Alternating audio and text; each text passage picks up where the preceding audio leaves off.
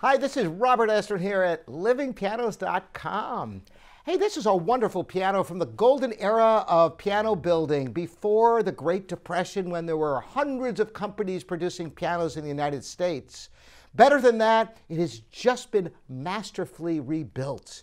New pin blocks, strings, tuning pins, damper felt, refinished case, re-gilded harp. I could go on and on, but the piano is magnificent.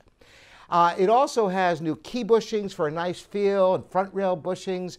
It's a glorious instrument from 1926, and the piano is a Model C. What's a Model C? The Model C is virtually identical to the Model L, except with more of a designer plate and some other furniture enhancements like the fall board, the two-piece fall board, and things like that. But the scale design is essentially the same as the modern L, which Baldwin produced all the way into the 2000s. I've got just two selections, but they show a tremendous range for you. I'm going to start off and play the complete first movement of Debussy's Children's Corner Suite, Dr. Gratis ad Parnassum. And I'll tell you what that's about when I finish playing it, because it's such a strange name. But it's a wonderful, beautiful, impressionist piece that explores many different tonal colors for you.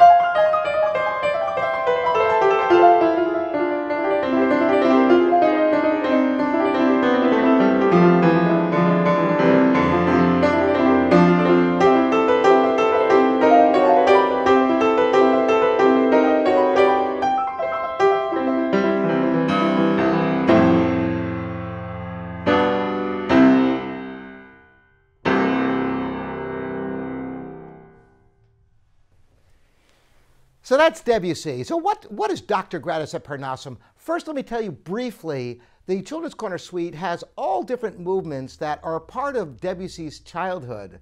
It's not a children's piece, as you could hear from the first movement. Gratis ad Parnassum is actually a collection of exercises by Muzio Clementi that students had to endure, and it was like medicine for the piano. I take it that Debussy didn't like practicing his Gratis ad Parnassum, so he made this, and it almost sounds like an exercise at the beginning, the notes, but of course he turns it into a glorious piece of music. I thought you'd enjoy that little piece of music history trivia. Moving on, I'm going to now play to show, what I like to test a piano with, especially a vintage instrument, is the sustain of the tone, the singing quality, and the treble, which this piano has in spades, as you'll hear on the B-flat minor nocturne of Chopin, a piece I love to use for this purpose. Also, it's a beautiful piece of music. Just the first section, and then I switch to the end, so it doesn't take too much time to get this exploration of the sound. Incidentally, when this piano was rebuilt, unlike so many pianos from so long ago, the soundboard was in impeccable condition. In fact, the piano sounded good, just the strings were kind of old and tired, the finish and things of that nature. It also didn't have much play, so there's a lot of original action parts that, with top-notch regulation, there's plenty of good felt and a great sound. And as I mentioned, the feel is wonderfully precise because of the new bushings, front rail bushings. So listen to this Chopin B-flat minor nocturne and listen to the sound and see if it resonates with you.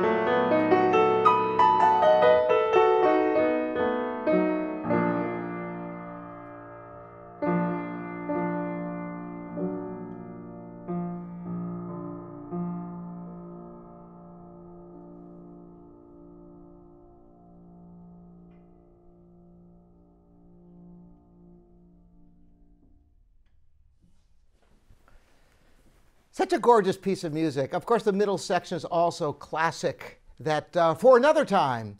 Once again, this is Robert Estrin here at livingpianos.com, your online piano store.